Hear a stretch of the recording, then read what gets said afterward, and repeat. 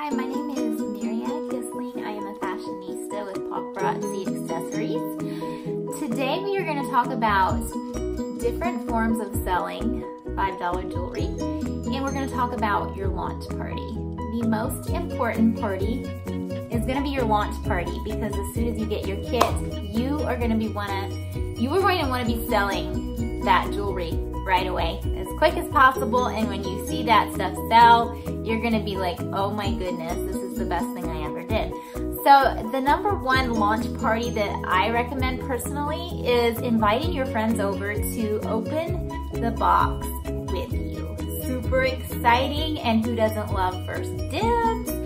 The other ways of selling are definitely going live on Facebook, which is a huge deal right now and super effective.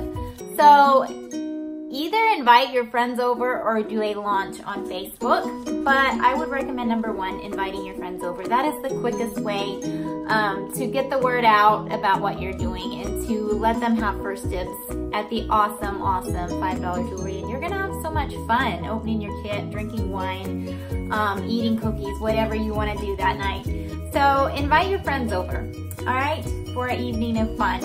And now we're gonna talk about different ways of selling. You've had your launch party. I want you to decide what your main avenue of selling is gonna be, but in order to do that, you may need to try some different forms of selling to discover where your sweet spot is. So get ready to write down the different forms of selling so that you can try them out and see which you like best. All right, so number one, we already talked about live video. Awesome, you can decide how many nights a week you wanna do that, whether you wanna do flash sales at lunchtime or just going live at night after work, or when your husband's home to watch the kids, however you want to do that, okay? Number two is albums and wall drops. And by wall drops, I mean posting one piece at a time, which can be very effective for people just to see that one piece in a picture form. And also you can do albums, like I said. By all means, create a VIP group where you can do these albums and wall drops and funnel people from your live shows into your VIP group so they can actually see pictures of the jewelry when they don't have time to shop your live shows. All right? Number three is you can carry the bling bag with you. The bling bag is a bag in your back office created just for you to load with jewelry, to take it with you to your office job, to ball games, wherever you happen to be, and sell it right out of the bag. You would be amazed at how much money you could make just selling jewelry right out of the bag wherever you're at, okay? Bling bag. The next way is events. Now, events may or may not be your sweet spot. Some people love them, some don't. I recommend trying a couple events just to see if you like it or not. I do some research, make sure it is a successful event, an annual event, something that has potential to be successful, okay? Do your research on your events, and then you can do home parties, assisted livings. Some people will let you set up at assisted livings. I did that for about 2 years, I believe. I can't remember, a year, 2 years. I did home parties as well. My sweet spot ended up being on Facebook, so that's what I focused primarily on. But try several ways, especially while you're starting out. The more you can make right away, the more you can reinvest, okay? Number two, we talked about the forms of selling. Now we're gonna talk about reinvesting.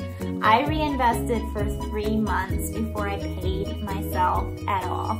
I wanted to build up my inventory, so I started with the $2.99 kit. I believe that one has 160 pieces.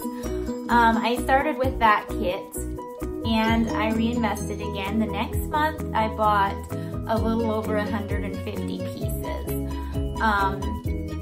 And I just kept building and building, and I did not pay myself for 3 months.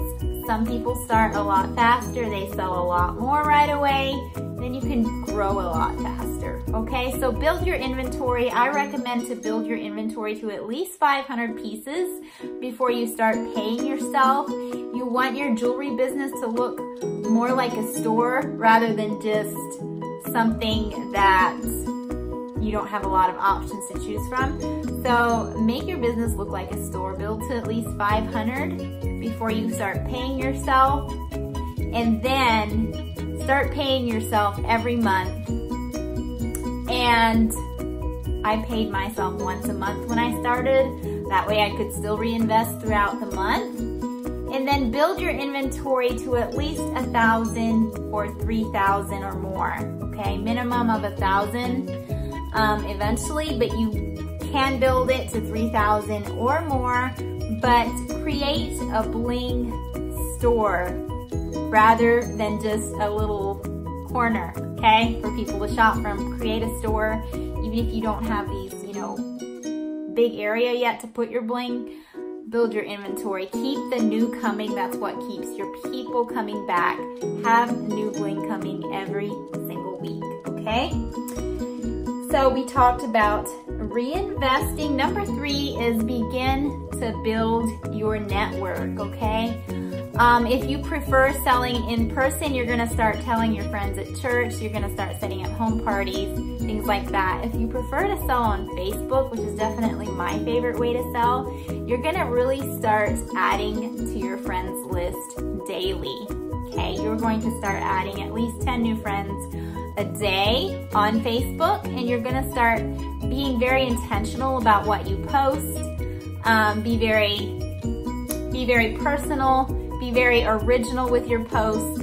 Post it things that pertain to you. And rather than throwing out ads or things that look like they weren't created by you, just be as original as possible. This will attract more people to you. You can post about smallest sales that you made, why you love the business with a selfie. You can post quotes that inspire you. You can post pictures or videos of your daily life. Let people get to know you as a person. This is called branding yourself, and will definitely attract more people to you, okay? Add to your friends list daily. Those 3 things, y'all, are super duper important. Forms of selling, figuring out your sweet spot, incorporating several forms of selling, at least for the first year or so.